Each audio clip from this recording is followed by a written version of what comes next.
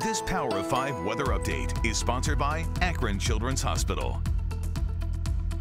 All right, our mild air is going to retreat for a little while as a return to cold winter weather arrives beginning tonight with this weak Alberta Clipper system moving by. It'll start off as some rain, change over to some scattered, generally light snow.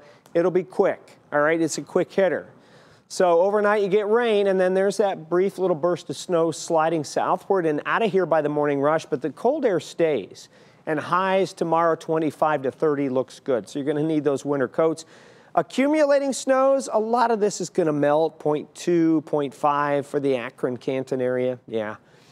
21 overnight, scattered snow less than an inch by dawn. 29 tomorrow, maybe a brief morning flurry, brief, and then cloudy for the most part. So cold, but we warm you up. 41 Friday, how about 65 Saturday? What a day. You've got to get outside and enjoy this weather. Sunday, it's windy and wet, 67. And then we're going to cool you down. 41 by Tuesday, 44 on Wednesday. Have a great night, everyone. Sponsored by Akron Children's Hospital.